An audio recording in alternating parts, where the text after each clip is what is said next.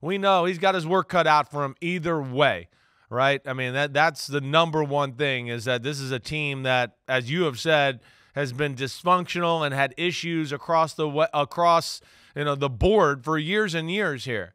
And it's even in a year where they make the playoffs, right? We go, whoa, they're turning around. They've still found a way to charger and blow a 27-point lead. The Chargers chargering has been a thing for the last decade. Jim Harbaugh, I think, is the guy that can change that, total aura, feel, perception, whatever you want to call it, around and build a winner here. And, yeah, I'm with you in that I wouldn't be shocked if we saw Colin Kaepernick involved. If he wants to get back in football in somehow, some way, I'm sure Jim Harbaugh will open the door for him in any way possible.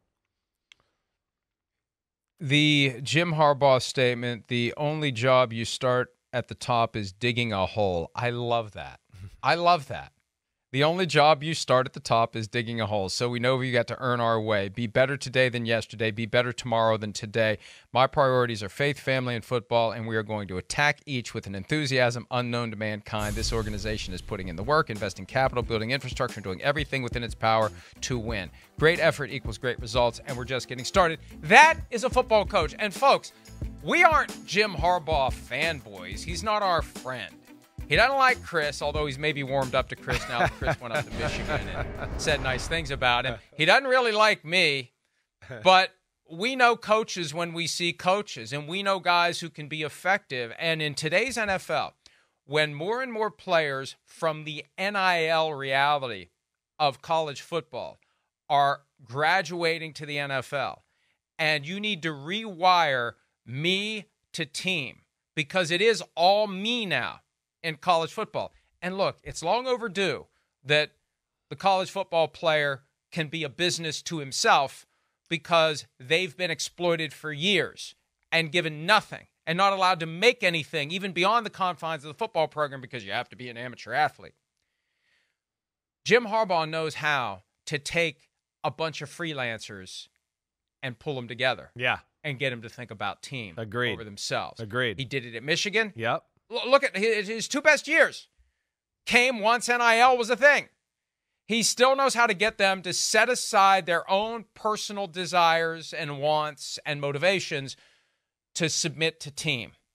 And that is the thing that, it oozes out of this statement. It's basic.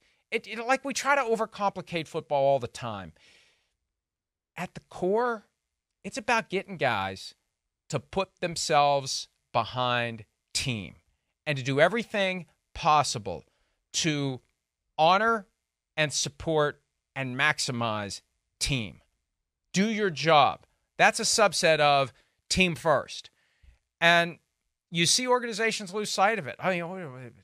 Clearly the Eagles lost team first at some point down the stretch because nobody was rallying together to be a football team. You mentioned the Chargers blowing a 27-point lead. We saw that in the playoff game last January.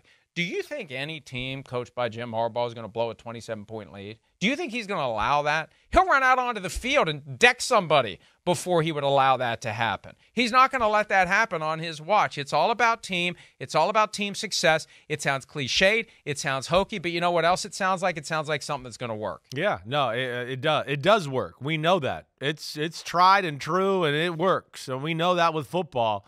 And, to add on, because I agree with everything you're saying there, he's got a good way, too, of not making everybody on the team a robot, right? Buying in the team, but understanding, hey, there's a little individuality on our football team.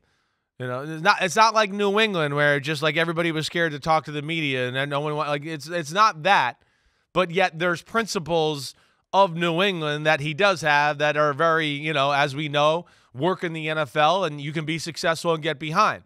But he does let his guys be his guys. That was one of the things, that I was amazed by. He is into young people, the young generation.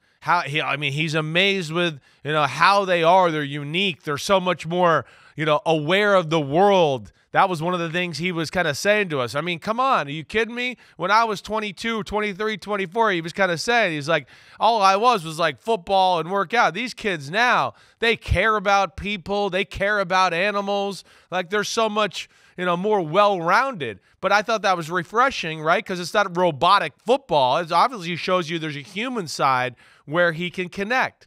But in that same conversation, you get old school, and I don't think I ever told you this story, but then you get also, okay, that's cool. Wow, I wouldn't think, Jim Harbaugh is quite like that, having more philosophical life questions with the player. I mean, conversations with the players. But then in that same conversation, you're going to like this. It's a Friday, right? Day before they got to play a game. For some reason, his son, one of his younger sons, 10, 11 years old, has a football game on Friday morning. So he's going to go to that. Right? He's a little late for our meeting, but he's told us before that, hey, I'm going to be late. I'm going to try to go see my son's game. So, hey, Corey, we're cool, and we're talking to players and whatever else.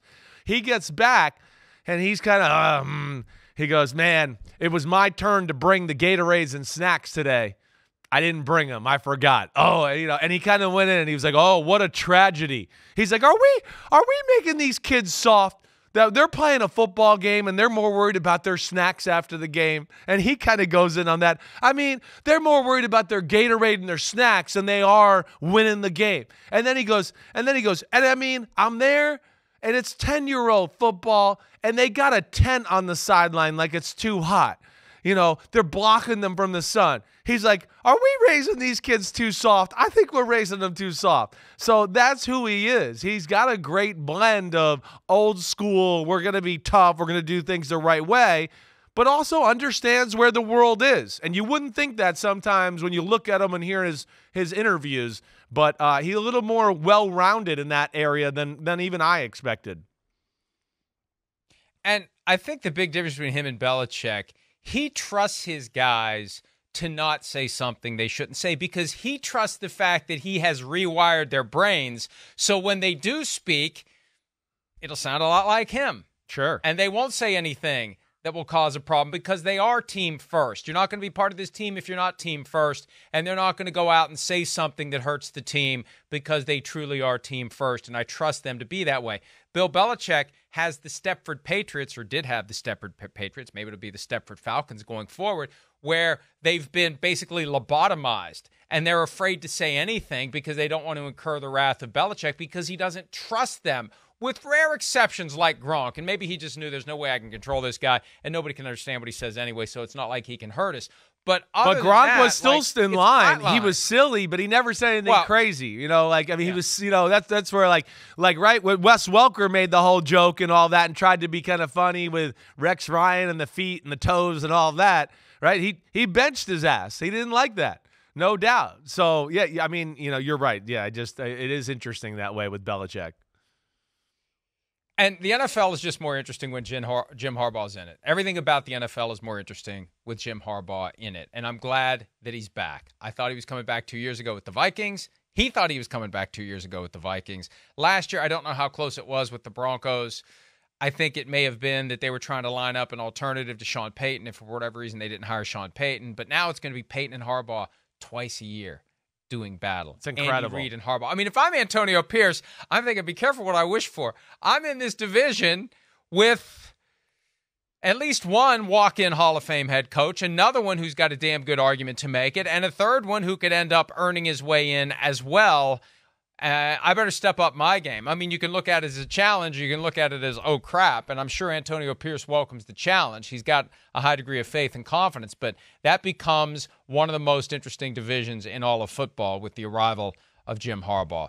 That's 100% sure. Hi, it's Mike Florio. Thanks for watching PFT on YouTube. Hit subscribe for the latest news and analysis from Pro Football Talk.